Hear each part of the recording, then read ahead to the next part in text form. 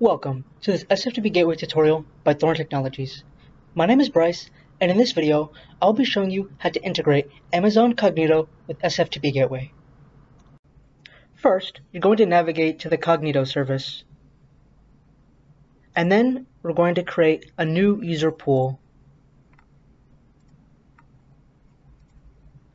I'm mainly going to be using the default options, but you should select the options which suit your environment requirements and preferences.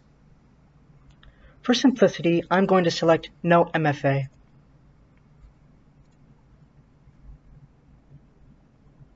I'm also not going to be selecting any required attributes. Step 5, integrate your app, is where you're going to be making the majority of your configurations. First, enter a user pool name. And then, under the Hosted Authentication Pages section, check the box for Use the Cognito Hosted UI. Select a domain, and then under the Initial App Client section, for the app type, select Confidential Client. We're doing this because we want to generate a client secret. Configure a name for your app client, and then we're going to configure the callback URL. The syntax is going to be https://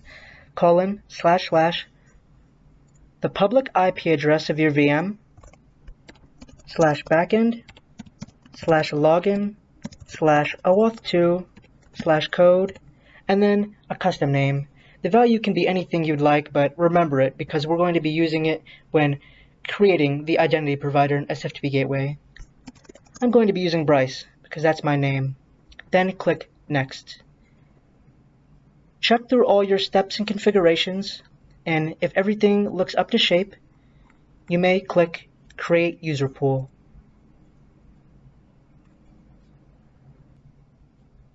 Once your user pool is created, you may click into it, and then we're going to create a user. Select the username. You can select an email address if you choose, it's optional for me, and then we're going to configure a temporary password. Once you've configured everything, you may click Create User. Once you have created your user, you can now configure the identity provider in SFTP Gateway. Click to the SFTP Gateway Web Admin Interface, and under the Settings page, scroll down until you see Identity Providers. From here, click Add New Identity Provider. First, we're going to configure an identity provider display name. I'm going to be using Amazon Cognito. One thing to note is that the display name is going to be prepended with sign in with. So, in the web admin login page, it would say sign in with Amazon Cognito in my case. Next, we're going to retrieve the issuer URI. The syntax is going to be https://cognito-idp, and then the region you're in for AWS. Mine is going to be US East 1, and then .amazonaws.com/userpool-id. You can find the user pool ID in the overview page for your user pool.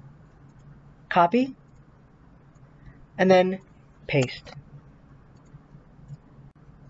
Next, we're going to retrieve the client ID. Go back to your user pool in Cognito, and then under the tabs, select App Integration. Scroll down until you see App Client List, and then select the app client you created earlier. From here, we can copy the client ID, and we can also copy the client secret. For the name attribute, we're going to be using Cognito:username. This will show your Cognito's user username in place of the web admin name. And then for the registration ID, this is the custom name you created for the callback URL. In my case, it was Bryce. Once you've configured everything for your identity provider, you may click Save. You can scroll down to confirm that your identity provider has successfully created, and then you can click Log Out. Here you'll see the sign in with Amazon Cognito. You may click on this link. And then we're here to our sign-in. Enter your username, and then the temporary password you configured. And then here, we're asked to provide a new password.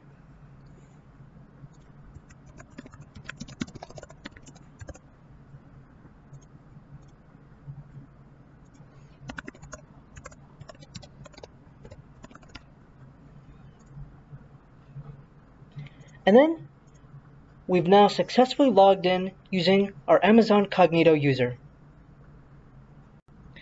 That's all for this video. If you found this helpful, please give it a like and consider subscribing and ringing the notification bell to stay up to date on all our SFTP Gateway videos and tutorials.